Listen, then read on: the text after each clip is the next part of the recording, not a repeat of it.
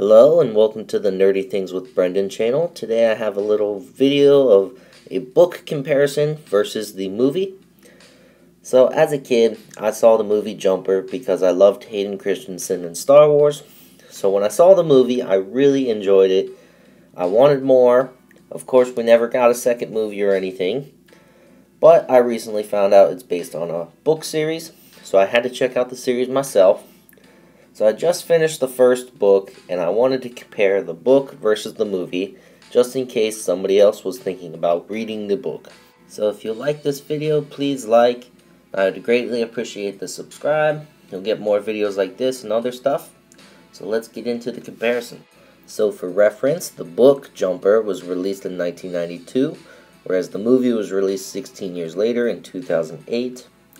The movie tends to take place around 2008. It's really in an era before cell phones, so somewhere early 2000s. The book, I don't think ever really says a year, but it seems to take place in the mid-90s. Now in both the movie and the book, we have the main character of Davy, David Rice. The book calls him Davy almost all the time. The movie went with David. I don't really know why. Maybe just to make him seem more adult-like. Davy's a little childish. But that's just one difference. The movie has Samuel L. Jackson playing the character Roland. However, Roland does not appear in the book at all. There is a character named Brian Cox who is an NSA agent though, and kind of takes the role of Roland. However, Roland is the leader of the Paladins, and that's another difference that I will get to. So in the movie version of Jumper, we have Michael Rooker playing David's dad. This is way before Michael Rooker's days on The Walking Dead or as Yondu in the Guardians of the Galaxy movie. However, the book, Dad is a main character almost. He's really the reason that David leaves the town of Stillwater. The dad is much more abusive. We see a lot more of him in the book. And throughout the book, Davy tries to help his dad. His dad suffers from alcoholism, he's abusive, he beats Davy, and Davy really does want to help his dad despite all that. In the movie, Davy returns to his home in Stillwater and sees his dad maybe one or two times throughout the movie. However, in the book, he does it way more, and he even tries to reconcile with his dad near the end of the book. Another major difference between the book and the movie is the relationship between Millie and David and how they meet. In the movie, Millie and Davy both go to the same high school. They knew each other as kids, and Davy comes back years later and they reconnect. However, in the book, Davy is in New York, kind of just living his life after robbing a bank, and he has some money, and he goes to see a fancy Broadway show, and that's where he meets Millie, who is a college student at the time. Despite Millie being in college and Davy not, they still are dating, and they try to meet up when they can. Now in the book, Davy and Millie meet about 1/3 through the book, and there's way more build-up of their relationship. They date for a while, and it takes a really long time before Davy reveals his powers to Millie. Another big difference between the movie and the book is there's no Griffin, whereas Griffin is a main character in the movie. In fact, there's no other jumpers in the book, and Davy's the only one. Now I touched on this a little bit in the last point, but the movie really has this kind of constant battle between the Paladins and the Jumpers, and they're hunting them down. In the movie, we see multiple Jumpers hunted down by the Paladins and even killed. However, the book has no Paladins whatsoever. There's no other Jumpers other than Davy. So this is an element that's completely original to the movie. Another big change they made for the movie is Davy's mom.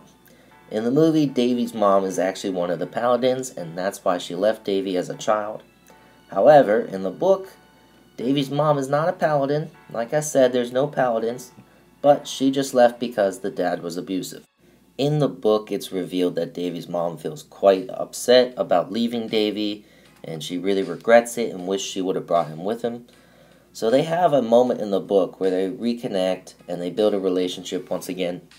The movie did a pretty decent job of giving us details about Davy's teleporting abilities and how he's spending his life, but we get a lot more of this in the book.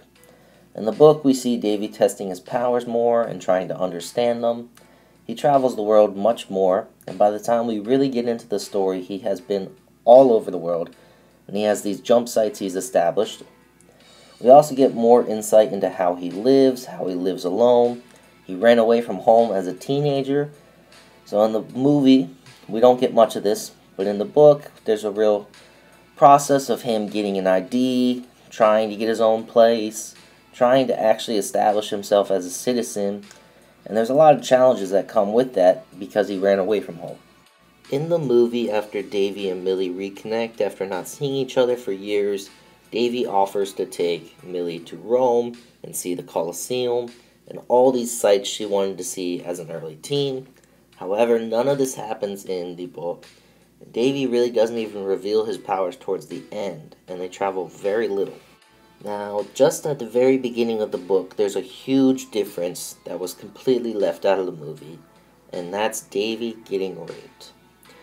Davy is trying to run away from home, and he meets a tractor-trailer driver who unfortunately tries to rape him, and that's how Davy discovers his ability to jump, and he jumps away to safety. In the book, you find out it's a group of truckers that have been doing this to multiple children, both boys and girls, for years, and Davy tries to put a stop to that. Now, truthfully, the rape scene right at the very beginning of the book is very startling. I don't know how much you really lost taking it out of the movie completely. I think it's enough motivation for Davy to jump and leave home just having an abusive dad.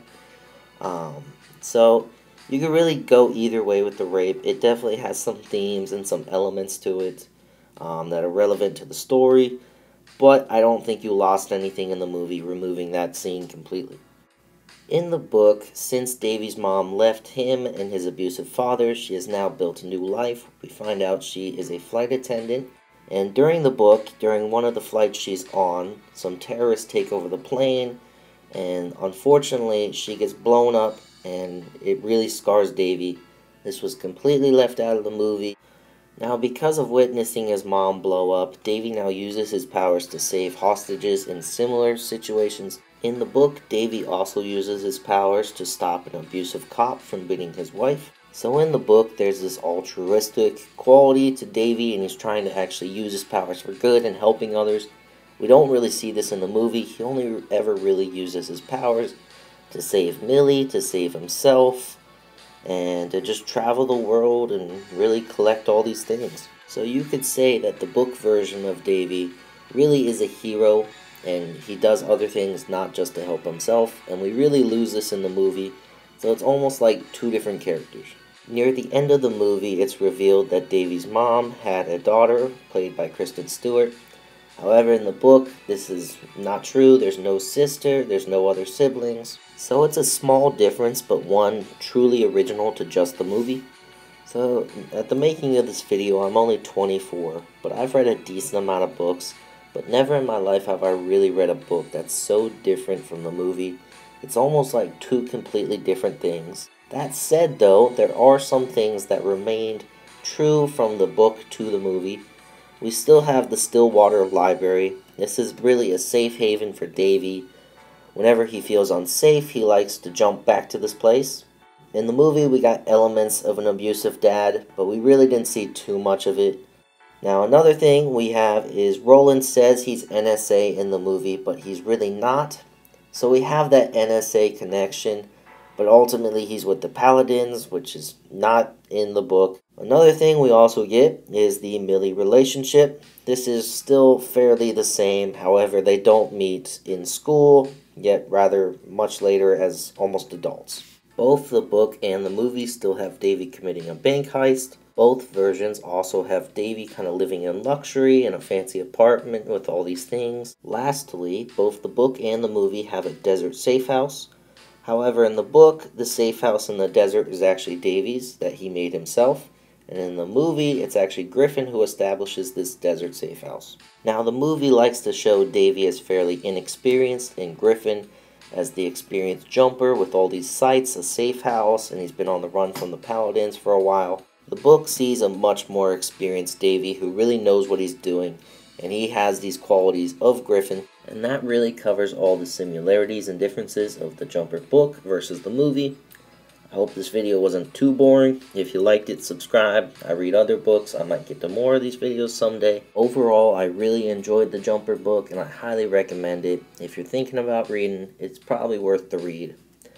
Thanks for watching, guys. I'll see you in the next video. Bye.